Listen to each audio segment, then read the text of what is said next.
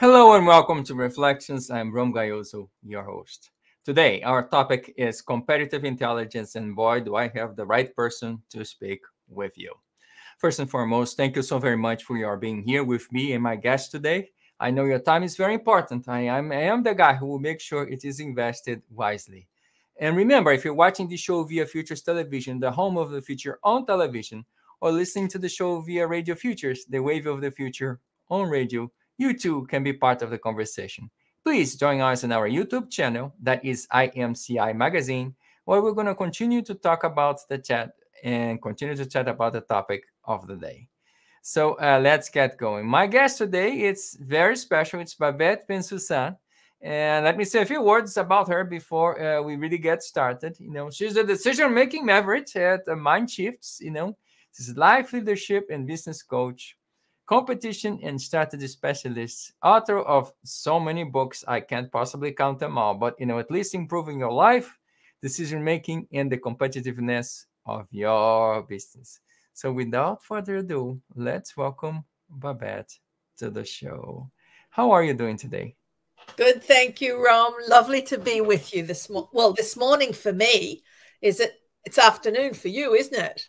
Well, it's magic because I'm talking with someone from the future. I'm from the past, technically speaking. That's right. Well, I can tell you that you're going to have beautiful weather tomorrow. Tomorrow is going to be a beautiful day. Okay, see, guys, there is benefit of watching television. You know what's going to happen tomorrow for sure. She's in the future. She's telling us what's happening tomorrow. So there's something for us to know. And so thank you so very much for your taking the time to speak with me. We've been trying to talk for the longest time. And of course, you're in Australia, I'm in the US. So it takes a little bit of homework for us to get the time zone correct. Well, but I wanted to start basically from the beginning. And I wanted to hear a little bit about your journey. How did you get? Where to start? And I do have an hour. I can listen. Look, you want my journey in competitive intelligence? Yes. Okay. I've always been very passionate about strategy. For some reason, strategy appeals to me. And I was very fortunate. I was working for Apple in the 1980s. And they did some really interesting things. Steve Jobs did not allow us, any Apple place, to do any research on customers.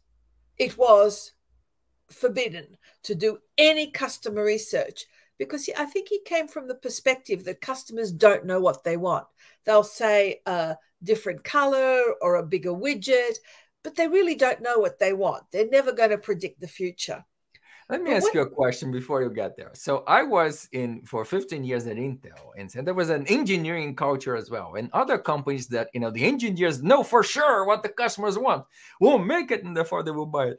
So that's kind of hard. So he had this mindset where, we don't need to talk to the customer. He will come up with it and they will buy.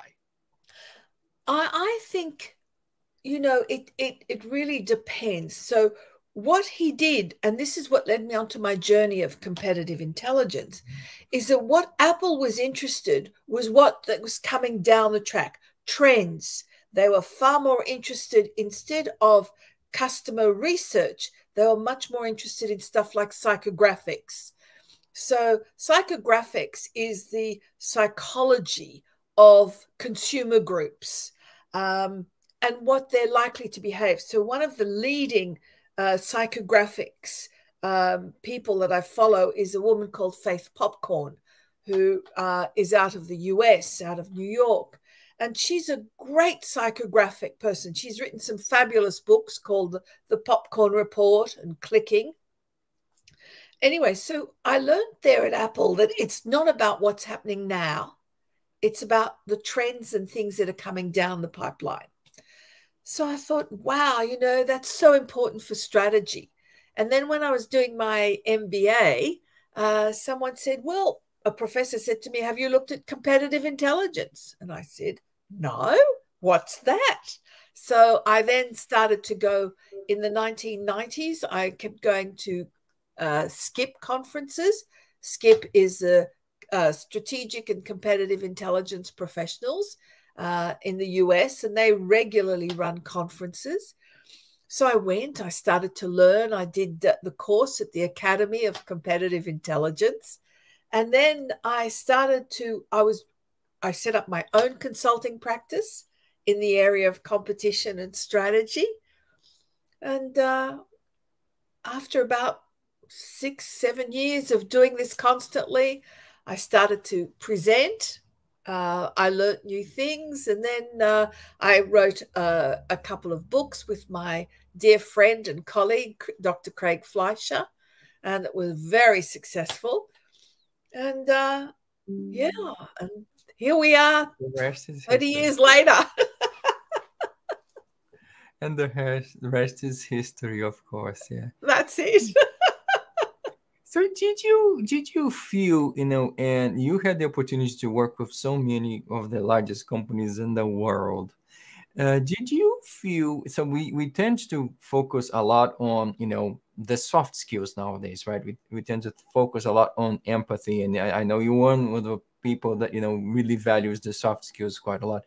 But, over the course of time and working in so many different companies, did you feel differences, cultural differences, or do we go about doing competitive intelligence about the same way in Australia and the US, or our practices are slightly different?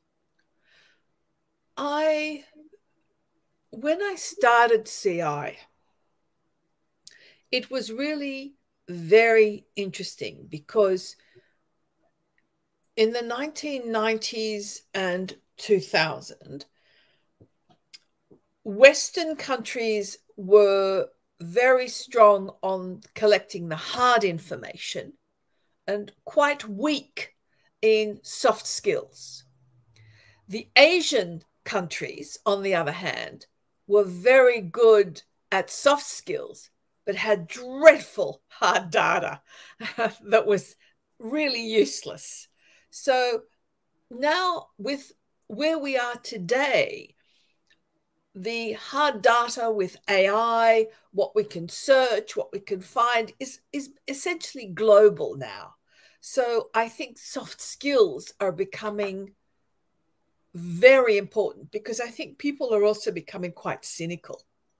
There is so much misinformation out there that if you do not have and do not collect human information or human intel, as we call it,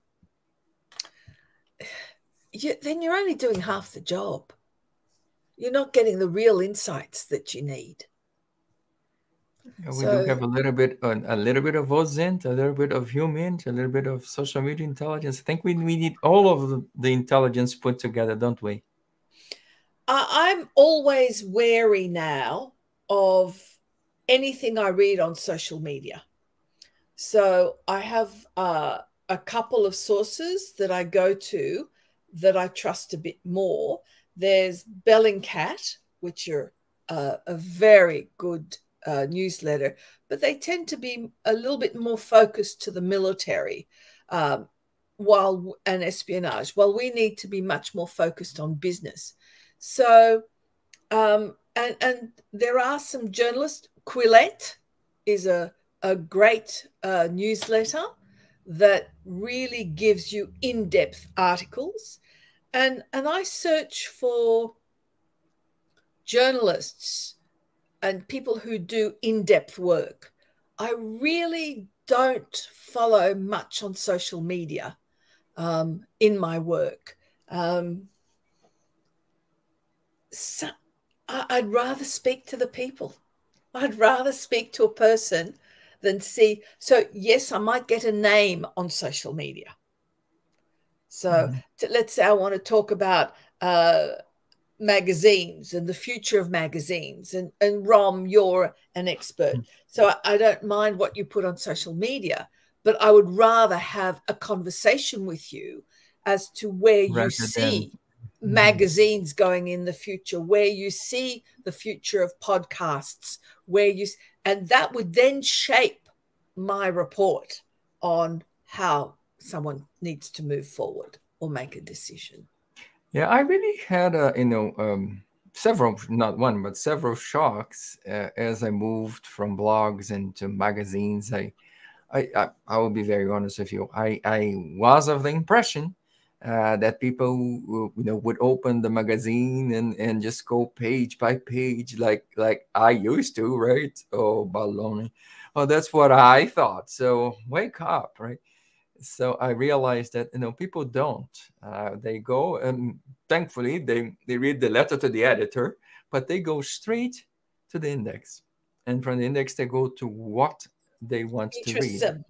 Mm. exactly what interests them. And I think part of the mission, I think, of the media today is to kind of understand exactly what the reader wants to read and bring her this information, right? Not try to dance around the issues, but for me was a very interesting experience.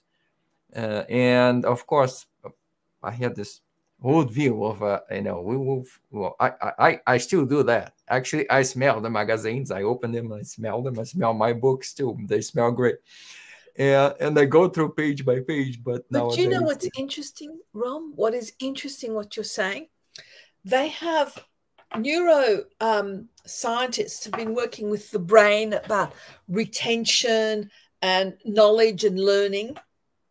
And what they've found, and I use this in my coaching practice with my clients, mm-hmm. and I'll never forget the lecture from a well-known brain scientist out of San Francisco. And they did a study where they gave 1,000 people a murder story. Okay, 500 got to read it on a piece of paper. Okay, but 500 read it online. Okay, so they wanted to see the difference. The 500 people who read it on a piece of paper, they found had better retention of the story over a longer period of time. They had better recall of the relationships between the characters, and they understood the story a lot better than people who read it online. Well, Now, is it because what they found, we touch it and we scribble and correct. But the thing is that what we interact?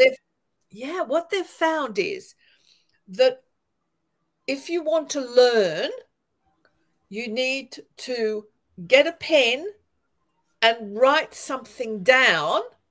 You will have greater retention because there is something that goes from the pen to the eye to the brain. Yeah. Far more than if you type it in on your computer. Yeah, I'm one of those. I make Me too. scribbles, and I usually do not lend my books because they're scribbled everywhere. Do you know how many highlighters I have? I'm the same. I print my stories. I print things out because I need Babette, to. a lot of people want to say hi to you. So Daniela in São Paulo is saying hi. Arthur Hi.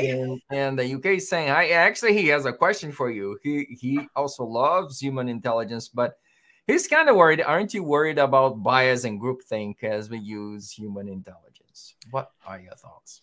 Are we? Arthur, that is such a great question, as you know. No, I'm not. When you speak with diverse groups, I think you then start to limit groupthink. The problem that you have is the personal biases that you bring to a project. And that, I think, is what is dangerous. But hopefully you try as an intelligence person to get diverse points of view. The thing is that, remember, you start off with the people that are inside the company, what their thoughts are, what they've heard. Then you spread out. You then go to, you might go to customers, suppliers, distributors. Then you go out. You might go to academics who monitor the industry associations. So hopefully, librarian, you might speak to futurists. So hopefully you're going to limit the group think that might be present. But the key is, my concern is always the bias you as an individual bring to a project where you will not ask or hear contrary opinions. Yeah, actually, I am very worried about that. I mean, I asked myself of my biases and I write them down, as I start any project, I write it out and say, well, those are my biases. You know what, if I'm missing the boat is because, but nowadays, Babette, I wanted to get your advice here. So I think part of the problem that we see here today is that, a lot of people just bypass the bias statement, and it's no longer a piece of the report, and people have so many biased opinions and biased perspectives, and people basically hear what they want to hear, they read what they want to read, they say what they want to say. Then they're So not in competitive intelligence. correct, but then you're not in competitive intelligence. I don't know what industry you're in or what project you're doing, but it's not competitive intelligence. So what is your advice? So, it's very difficult to speak truth to power. And so many, especially of the junior analysts, they will go in and yes, their way in. And this is, this is the storyline, this is the party line, this is the company line. That's what they say. They don't want to speak truth to power. So what is your advice? How can we instill this confidence on the people who are coming in to say, no, actually, thou shalt, speak truth to power? I'll never forget, I think it was in the Academy of Competitive Intelligence, where the discussion was about this very issue. And what was said was, it is not your job to tell a senior decision maker what to do. Your job is to bring unbiased information with options for the leader to make. That's why the leader is being paid millions of dollars and you're not. It is not your job to make the decision for the leader. Your job as an intelligence person is to provide the executive options based as a result of your analysis, as a result of the information you've collected. See, that's why they get paid thousands of dollars. It's not millions of dollars, I should say. But you made another very, very important point in there, because I think we can't just walk into the theater and yell fire, right? We have to say, okay, there's a fire. And by the way, there's a hose here. Oh, is it a chemical fire? Well, we have chemical powders. Oh, we have water. We have, CO2. So we have to come up with options and alternatives and pathways. Good analogy. And present, right? We can't just come in and say, fire, there's a problem. And if we're the problem person, they will see us as a problem, right? So what is the value, right? We have to, as you pointed out, we have to come in and think about the options and the alternatives and point it out. Of course, the decision maker, she'll make the decision, but we did our job. We thought about the alternatives and we presented them. That's what a lot of people get wrong in CI that I see regularly. They say, how do I get the decision maker to listen to me? That's not your job. Your job is to listen to the problem of the decision maker and help that decision maker with the issue. It's not for you to turn to the decision maker and say, this is what you've got to do. That's not your job. Your job is to help the decision maker address an issue that the decision maker is facing.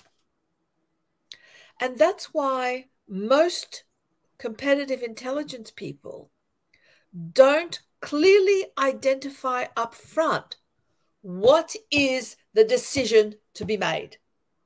So someone says, oh, I want you to tell me about my competitors. Well, go to a librarian. If you want a CI person, what is the issue? Let me give you, I tell this so many times, a classic story. The managing director of a waste service business called us in and said, I want you to tell me who's who in the zoo in waste oil. Okay. And I thought, oh my God, a question like that. So I said to the managing director, what decision will you be making with this information?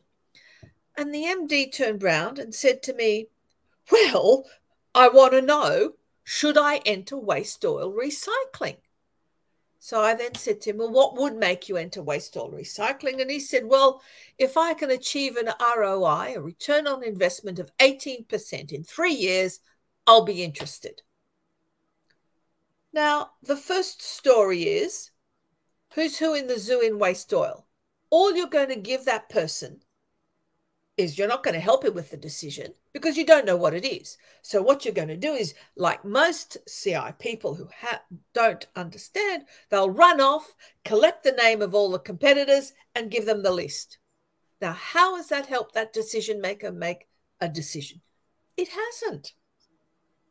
But now that I know he wants to enter waste oil recycling, he wants an ROI of 18% in 3 years, I now know I need to look at the viability of his business entering the market. I have to look at the profitability of the industry. I have to see what new technology might be coming down the pipeline. I have to look at what the suppliers are doing in the industry. All of a sudden, I know. And the answer, he didn't like it. He wasn't happy with us, was that unfortunately the industry was in decline because the suppliers were teaching customers how to reuse their waste oil. But there was new that's why I love speaking with you, is because you just told me how to present my own ROI, right? So if I'm the CI analyst, and I was asked, what are the names of used oil in the zoo, and I give an answer, I can put in my resume. Well, I gave you the names of the people who recycle oil. That has no value versus, correct. Oh, I understood what your need was, and I help you make a real decision whether or not you're going to enter this market or this opportunity. So I think that's where the real difference is between the successful professionals like yourself and the others who are not, because they come in and say, and they answer without asking questions, and they don't know why they're doing things, versus you took the time to understand what the real problem is and what would it take to, and so you can clearly estimate, okay, this is my value. And I think that's the biggest criticism we as professionals encounter, is we don't know what's the value of CI. And Rom, you are so right. The key step, I think, for any competitive intelligence person is always to ask the decision maker, what decision will you be making with this information? If the decision maker cannot answer that question, then just grab the work, give it to a librarian, or, they'll provide the answers and you can give it back. But you need to tell the decision maker that your value is to support their decision making. And if you can't support their decision making, then you've got no value to the business. And that's why CI units that are data warehouses and, do battle cards all the time don't win.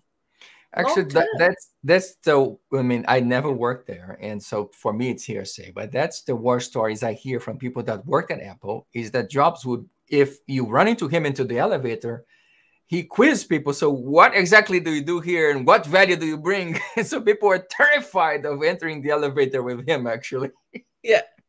Oh, he was not a very good leader. Jobs was not a good people leader. Not a people person. No, he wasn't. No. But he was a great futurist in looking at products, in understanding technology and what was coming down because of people's psychology, of what the communities, Faith Popcorn, when she wrote her book, The Popcorn Report, in the 1980s, talked about a thing called cocooning.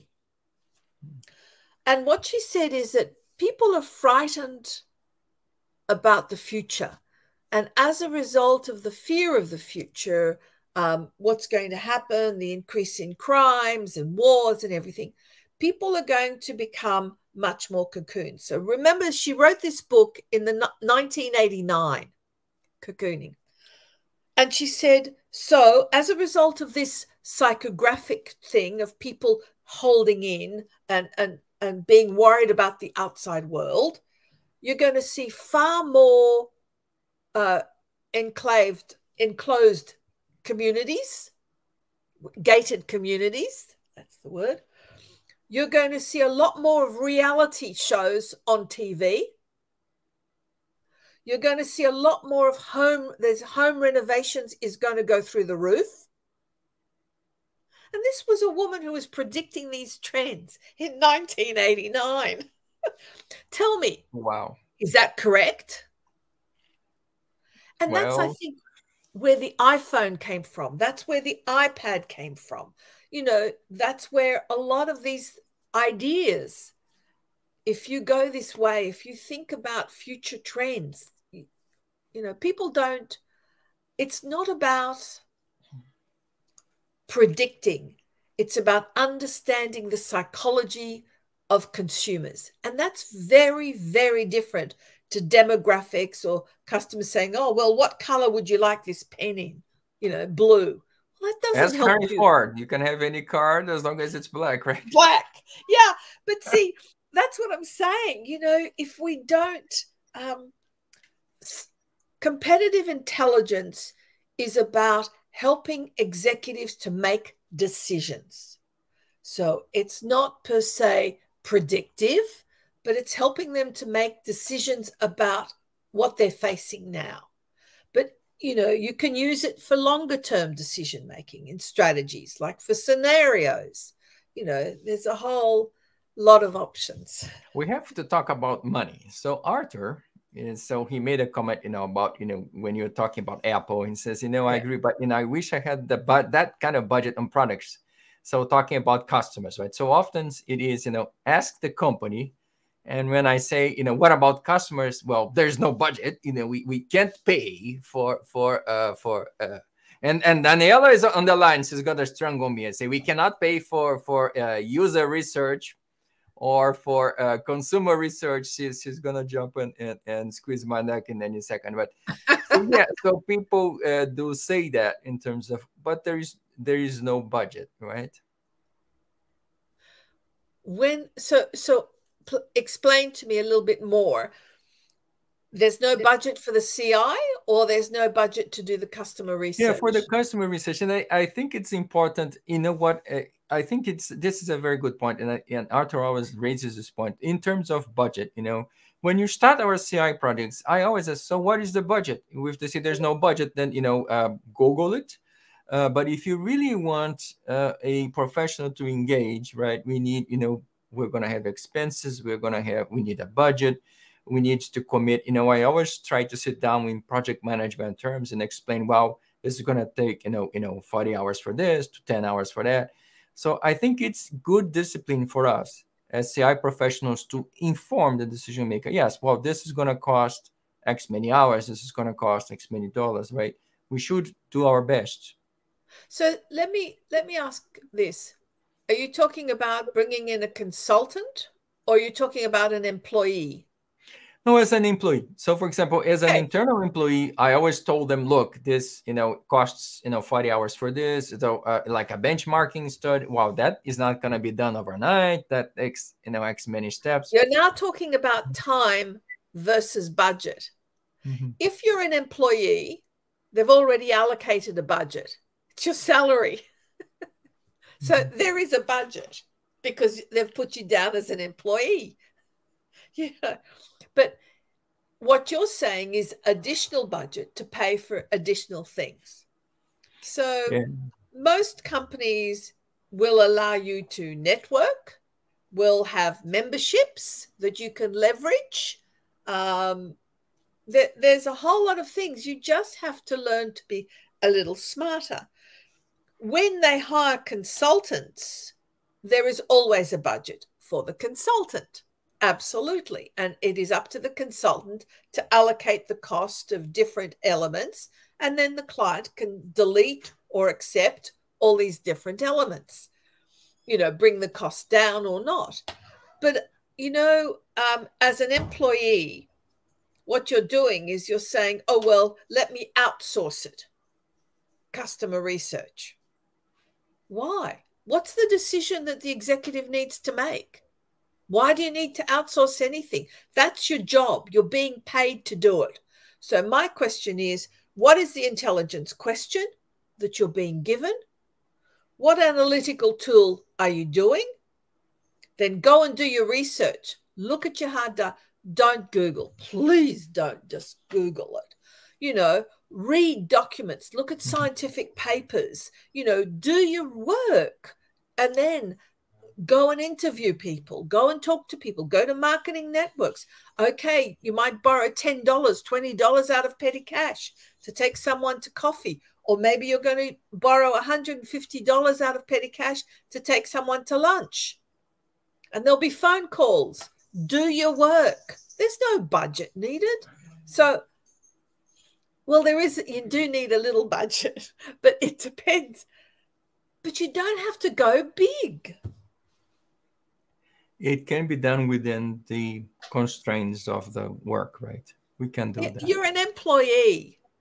So employees will have their salaries. They'll have a little bit maybe for marketing. Other members in the company might be part of a group. You can go with them to a function. That's how you start. Actually, it's a great idea to do Delphi panels. There are experts in the company. You can probably get someone from engineering, someone from marketing, someone from production, right? We can always find ways. Can I tell you, Ron, one of the key things I've learned, and it was said that 70% of the information, not the intelligence, but the information you need to answer a decision maker's question is already locked in the company. It's just talking to the people in the company. Like you said, unlocking it. Engineer, you'll go and talk to the marketing person. You'll go and talk to somebody else in the company. Because all these people in the company, they have two ears. So they are on Zoom calls. They might go to conferences. They might go to networking events. They'll hear speakers. They'll hear things. Start collecting what's internal. The advantage is that whatever you collect internally gives you a solid footing for questions you need to ask when you go outside the company. The other thing is that you've collected most of the information you need before you start talking to people outside the business. So you'll know if someone is throwing you a furphy. By that I mean something that's not true, or they're trying to trick you. Because you've done your research, you'll know what questions to ask. And remember, you've already got 70% of the information you need. You're only looking for missing pieces. So instead of going out and saying, oh, look, I'm doing a project for a client on waste oil. Can you tell me about the waste oil industry? You've already got some information, and you're going to say, I hear that the sales in waste oil are declining due to environmental factors.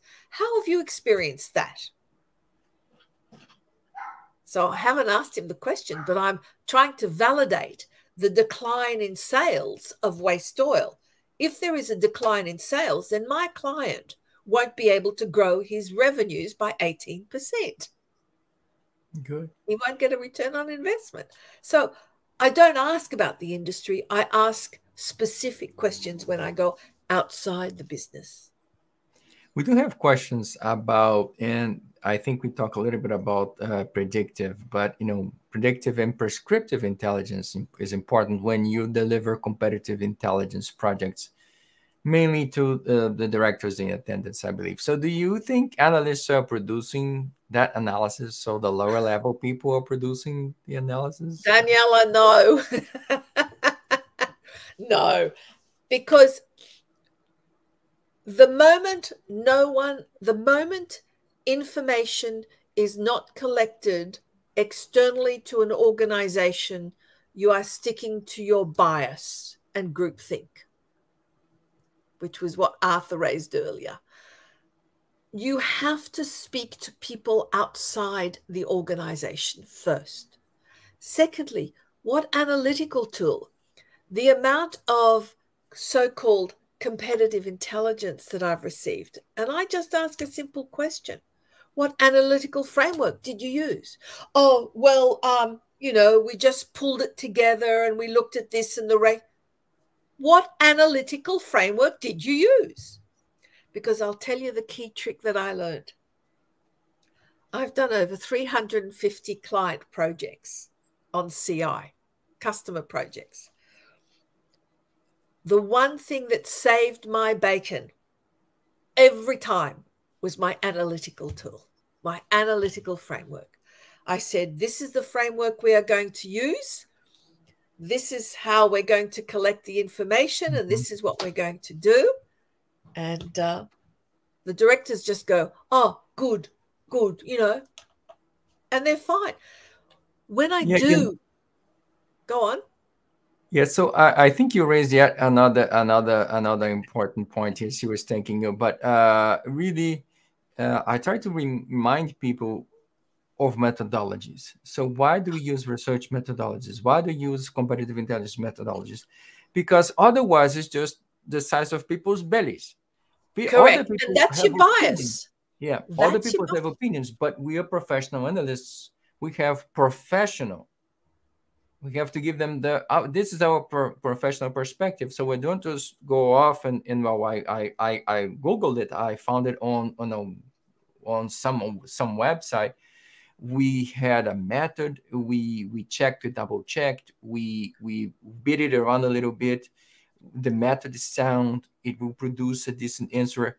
It can be reproduced by somebody else, and maybe we'll arrive at approximately the same conclusion. That's our obligation. Correct? That's what we have to do as professionals. It's so funny. When I have done analysis, so one of the tools I've used a lot is industry fusion analysis. And it's a technique that combines Porter's, five forces, and steep together. So when you lay it out, you've got to look at the weighting of a force between two groups. I have never, ever, ever have any senior director question the information where I got it from in each box. Do you know what they argue over? The weighting. So let's say I say, oh, well, we thought that this force was a 7 out of 10. No, it's an 8 out of 10, or it's a 9 out of 10. No question asked about the information, where it was sourced. It's the weighting. When you do driving forces analysis, again, how did you come to that particular weighting? No, it's a 5. Oh, we don't think it's that strong. And so then you've got your information to back up why you did that weighting of that force. All of a sudden, you end up having credibility. But when you don't have the information to back up weightings or what you did because you don't have a framework, they can shoot you through the water.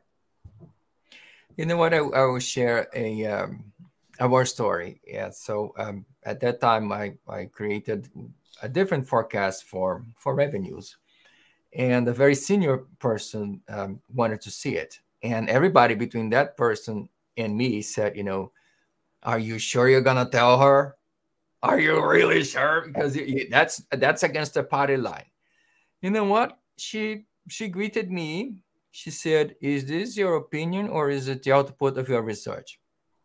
Or was the output of your research? And then she says, "Oh, okay.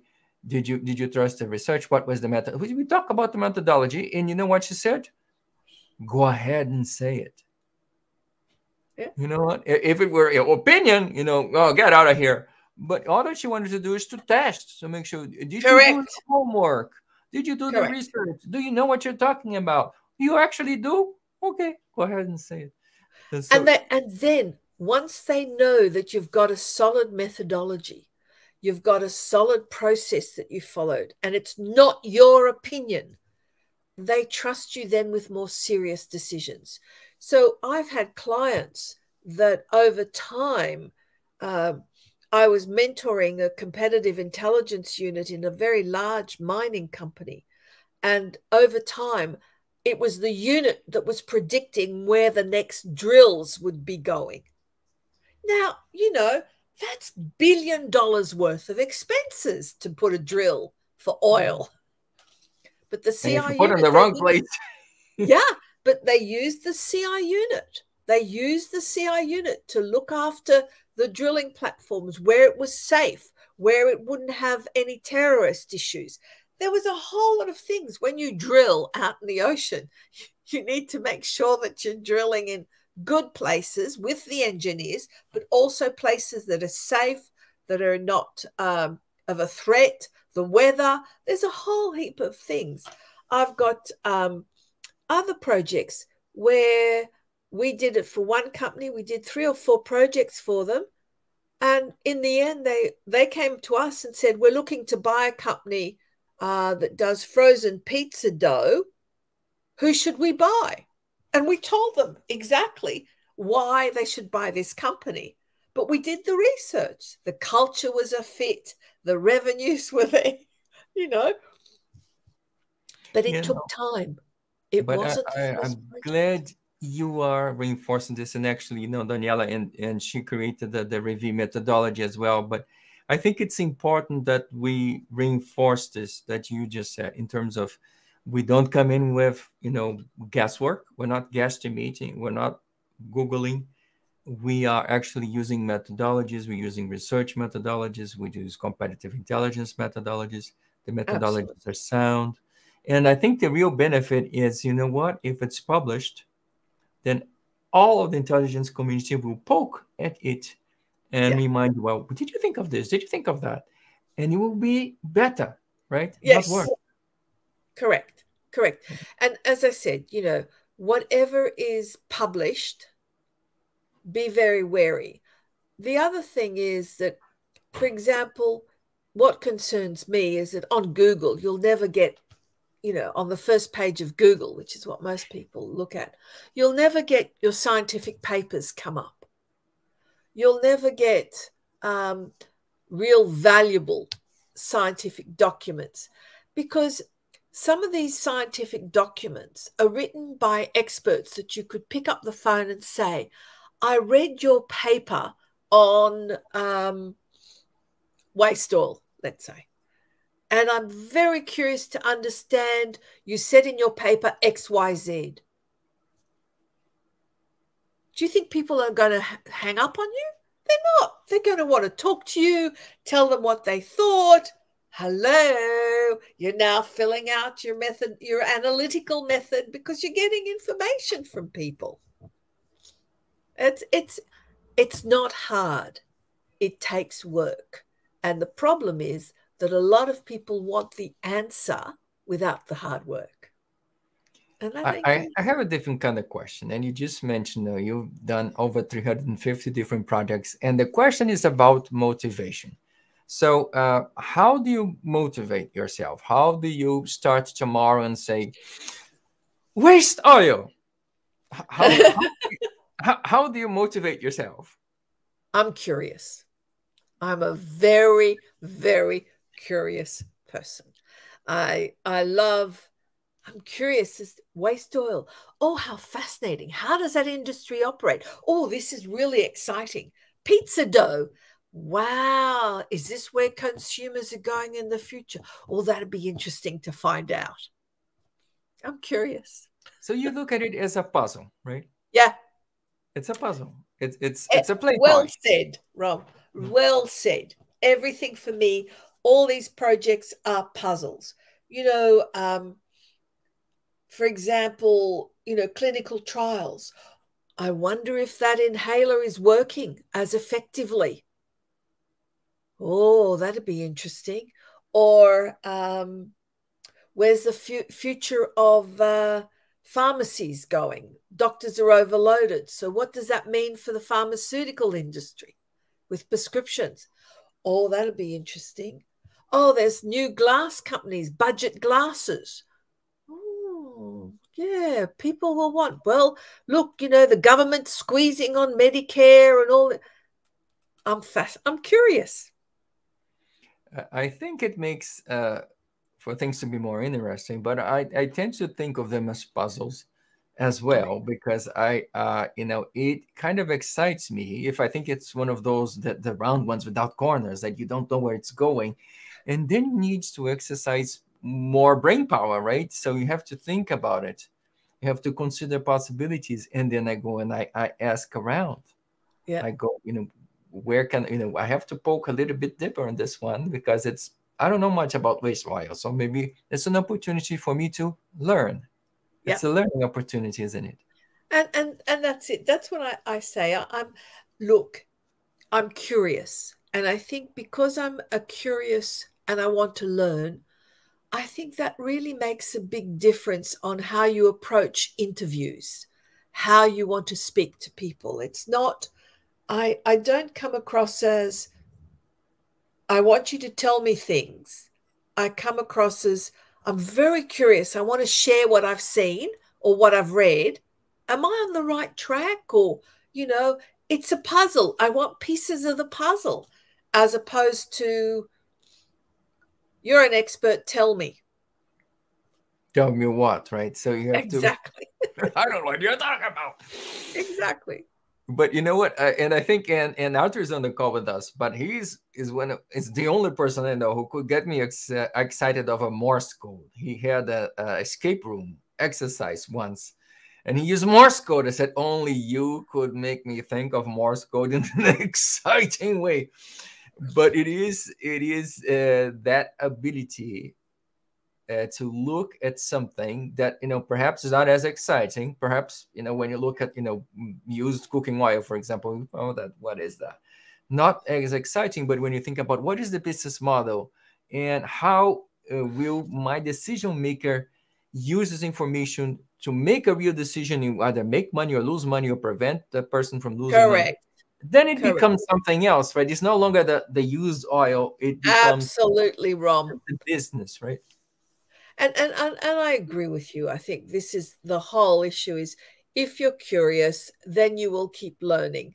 And particularly if you try to understand it from the decision maker's point of view. What is the decision that's being made? Okay, so he wants to increase the ROI of the business. Yeah. This is exactly what Arthur was saying. What is the decision? Needed. This is an interesting conversation because and by the way, folks, she didn't see it because only I have the visibility to what people are saying, and then I show it to her, so she did not see it. She was saying it, and as she was saying, he was typing it. But yes, I think that's the key. So, what is the decision? And that's what so few competitive intelligence people have clarity. They take away a job without the clarity of the decision being made. And if you do not have a clear idea of the decision that's being made, then your project is going to be doomed to a great extent. If you have a clear idea of the decision, then you have every chance of having a successful project. I do have to go somewhere that I go with every single person I talk to because I think it's needed. So actually, my last talk was with Jonathan Kaloff, and we put quite a lot of time talking about something because I think we ought to. But about and you've been doing this for a while, so about collecting competitive intelligence in an ethical way. So yes. we're not spies. We're not extracting information at all costs. But I wanted to hear your thought in terms of the importance of keeping it above ground, let's say, in terms of the importance of ethics in our profession? So I speak to people when I speak to a third party to collect information. I'm looking for missing pieces of my jigsaw puzzle. Remember, I've said to you, I've already spoken to people in-house. I've done all my reading. So I've done things internally. And hopefully I got 70% of what I need, roughly. So if I'm going outside to speak to people, I'm very clear on the specific information I'm looking for. And I'm happy, more than happy to share any of the documents that I've collected from the public domain. So I will say to the person, like I said earlier, I read your paper on waste oil, and I'm fascinated to read about XYZ. What were you thinking? Where did you get this from? Okay. Or I might say to someone in the public domain, I'm curious to know where you're going with this, because I read a paper by the government on X. Let me share it with you. Happy to give you a copy of this government paper. It's in the public domain. Don't. But they know who I am. I will say straight out, my name is Babette Bensoussan and I'm from the Mindshifts group. And I'm doing a project on waste oil. I read your paper on this. I'd love to talk to you about it. Can I have 10 minutes of your time? I never lie about who I am. I never tell them who the client is either. But I think it's important that we say those things, that, especially for the people who are walking through the door, or they're asking themselves, no, we don't use fake badges. No, we don't hide behind the pillar and try to listen to people's conversations. That's the spy, that's not us. We're not spy. And Jonathan is excellent on trade show intelligence. His books on how to collect information in an ethical way at trade shows, best out there. Well, so you did mention, and we talked a little bit about Google, but, Arthur was mentioning, we do, people do just skim the surface, right? They just touch the first page, and what's on the first page, whatever the algorithm wanted to show you, what is on the first page, right? But again, doing the standard OSINT searches, if, you're wasting your time if you're just looking at, the first page of Google and moving on. And I think it's important that we explain to people, we don't just look at the first page of Google. And even when you're doing a Google search, right, you're going to be thorough, right? Yeah. Let me say, one of the things, I've mentored a lot of startup CI units in organizations. And the first thing I always recommend is getting a professional librarian on board. So they know how to search the invisible web. So we need to understand the difference between the dark web and the invisible web. So the invisible web, and Arthur is a very good researcher on the invisible web. I've learned a lot from Arthur. So did I. Things that I didn't even know existed. Same. And the other person that I learned a lot from about the invisible web is a woman called Mary Ellen Bates, who's very, very good. So the first thing I always do is I never Google, I never use anything on my computer search engine. I take my decision and what my client is looking for, and I give it to the librarian. I say to the librarian, I want you to collect as much information as you can on the issues in waste oil over the next 5 years. So she knows she's got a time frame. She's looking about waste oil, and she will throw everything at me because it is my job to sort it out and learn. Then I will say, okay, I noticed in this article, the journalist referred to a paper written by CSIRO or a very well-known scientific research organization. Can you get hold of the paper for me? Now we start working together and I start building out the model. But the first port of call, once I have a decision, what is the decision to be made? I go straight to information, I call them information brokers nowadays. I think that's what they're called, librarians, who are the experts on searching the internet. I've learned a couple of tricks. A classic is you visit a website, let's say, to see what they have there. And there is an opportunity of when you enter it into the search engine that you can go /link and it will tell you all the companies that are sponsoring or that they've linked to on their website without you having to look for it. And it tells you straight away. So we were looking at a Johnson & Johnson. We did /links and we got a university that was doing some clinical trials for them, which is what we wanted. We wanted to know who, what. So we found it simply by ways you enter. /link or something. I can't remember. I haven't done it for a while. But, you know, I can share something with you because I'm a believer on librarians, and let me tell you why. So the first thing I did when I was looking, you know, what I'm doing in media, right? I said I looked for, you know, resources for independent media because that's what I am, right? And she said this, here, that, and the other. And I found a librarian in Ithaca University in New York. And she sent me so much information. And you know what? I suffered for several months because I didn't have the news. And I tried this and the other news. And then she said, have you tried this outlet? Because, you know, she looked everywhere. Says, have you tried this outlet? I said, no, as a matter of fact, I have not. You know, I am already online. They're going to look at me as a competitor. They're not going to know. She said, no, they won't. They will work with you, and here's the name and here's the contact. And she gave me the entire thing, and I contacted the person, and the entity said yes, and it's the Democracy News Network.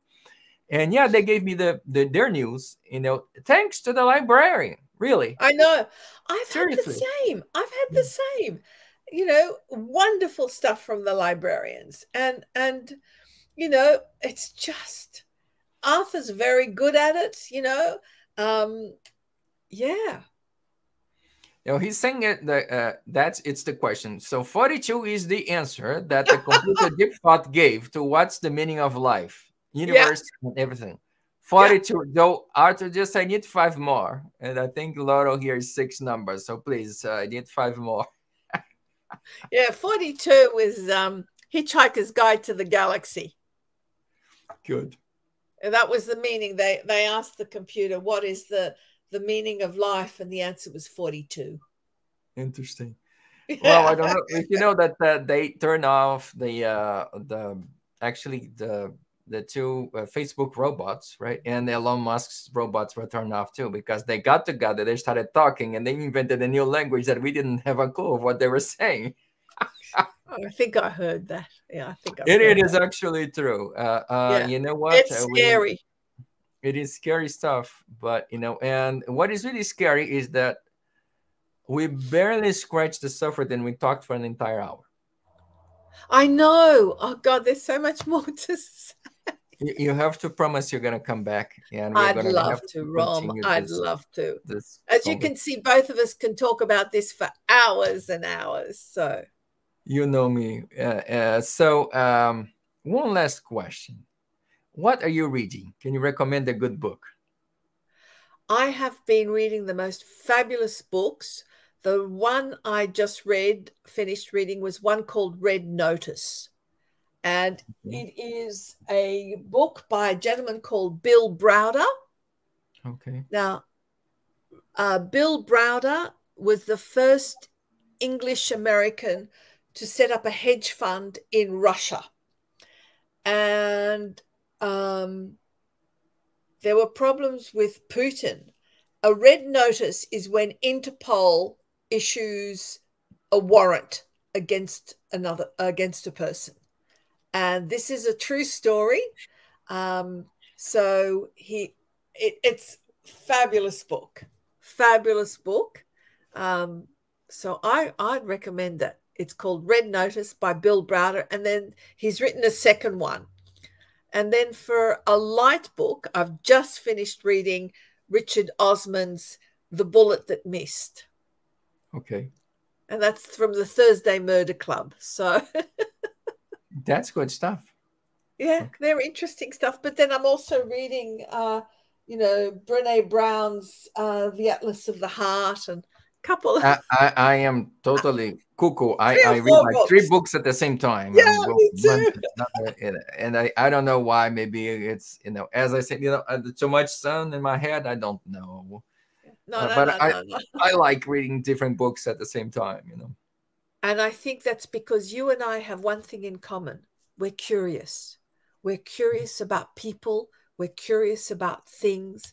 And that's, it was evident how you listened to what I've been saying, that you're curious. We're curious about things and people.